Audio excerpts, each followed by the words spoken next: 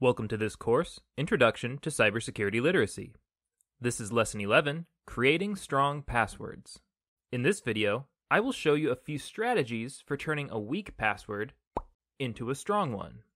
Let's say that you have just set up a new online account and you need to choose a password. Naturally, you want something that will be easy to remember, so you type the first thing that comes to mind, the name of your beloved Persian cat, Muffin. As it stands, this is a weak password. It's especially weak if you have pictures of Muffin plastered all over your social media page or anywhere else on the web, because attackers do their homework. They might research you before trying to guess your password. One way to strengthen this password would be to add a variety of different symbols. So far, it's written entirely in lowercase letters.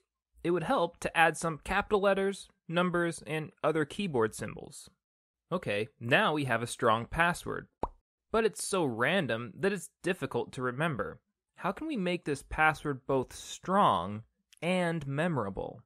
One way to make a strong password memorable is to make it tell a story. Let's imagine that you adopted Muffin from the shelter on Christmas Day in 2012. Well, we could start that story with Muffin's name. And the animal shelter is sometimes called the Pound, so you could put a pound sign in there. And then you could shorten Christmas to just Moss. And then you could finish it off with the year, 2012. There you have it. That's a password that tells a story. You got Muffin from the Pound on Christmas in 2012.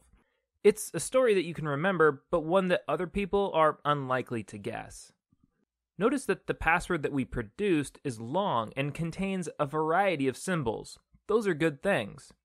Actually, this password is more than long enough. You could abbreviate some of the elements of this story if you wanted to. That might make it quicker to type.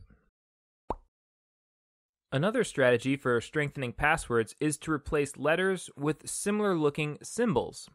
For example, Muffin might become Muff!N. Strong passwords should be at least 8 characters long, so let's throw in a meaningful number. We'll use 12 because you adopted Muffin in 2012. There. We have once again created a reasonably strong password. You could also try using a sentence instead of a word as your password. For example, start with the sentence, Muffin likes yarn and treats. That would be a long password, and you might not want to type that much every time you sign into your new account. To shorten it, just take the first letter of each word and use that string of letters as your base password. From that base, you could substitute a symbol or two and maybe add a meaningful number. And presto, you have created a strong password. Another principle to consider is substituting sound-alikes for conventional spellings. So maybe I love Muffin could become something like this. Or you could try using symbols to separate words. For example, maybe Muffin is great could become something like this. One way to make your password especially memorable is to base it on memorable song lyrics or movie lines. For example, Muffin's buying a stairway to heaven might be shortened to this. And then you could substitute characters and add meaningful numbers like this. As you can see, there are a lot of different ways to compose memorable passwords that are at least 8 characters long and that use a lot of different symbols. Now that you know what to do, I'm going to share a few tactics to avoid. Avoid trivial passwords. Some of the most common passwords are password, 12345, the home row keys ASDFJKL, and let me in. These are all weak passwords. If somebody ever tries to break into one of your accounts, these will be among the first passwords that they try. Avoid relying on keyboard patterns for your password. For example, we have already seen that the keyboard pattern-based passwords 12345 and ASDFJKL are both weak. The password _SDDEPTF is also weak for similar reasons. Can you see what's wrong with it? Well, let's take a look. You see, the word password is an exceptionally common and exceptionally weak password, and it's typed like this: PASSWORD.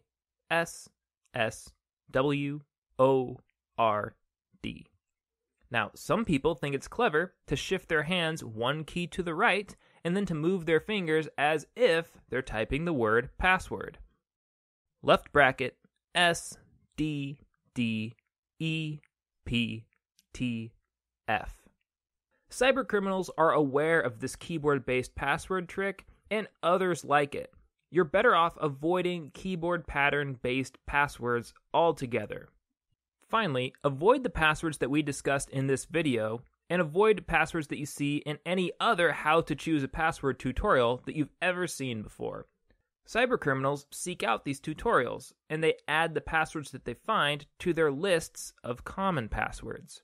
So, although this tutorial demonstrates good password creation principles, the passwords themselves are weak by virtue of their being shared with the public. Okay, that's all of the password creation tips I have for you for today. I hope this gives you an idea of what works and what doesn't work. In the next lesson, I'm going to give you some advice for managing your passwords. Some people, in fact maybe most people, have trouble keeping track of all their passwords because they just have so many of them. The next lesson is going to give you tips for dealing with that kind of problem.